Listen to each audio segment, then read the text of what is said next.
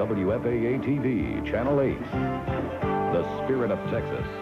This is News 8 Midday. There doesn't appear to be any signs of... Well, a Dallas artist wants to involve you in his work at the Deep Ellum Arts Festival this weekend. You can help him paint a huge canvas and share his dedication to public art.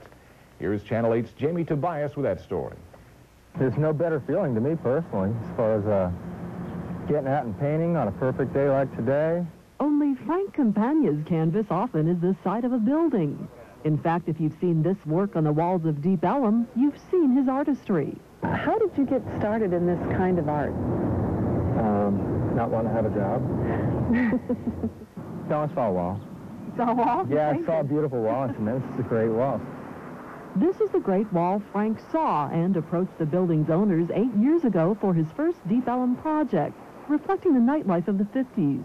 I'd say it's really interesting. It's got some historical significance on it. Another is on the side of a machine tool company, showing its earlier days as a blacksmith shop.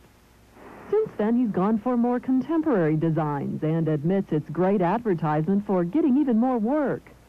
In front of this cityscape, he'll organize his festival project, inviting all to come paint a giant canvas of his designs.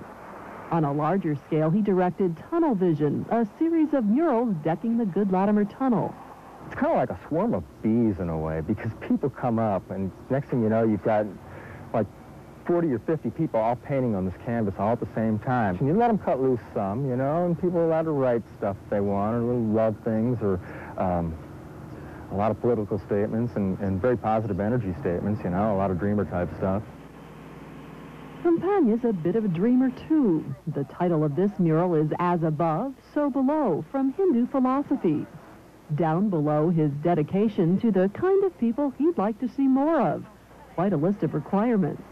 Then again, when you're looking at the world from the top of a ladder, your goals tend to be lofty.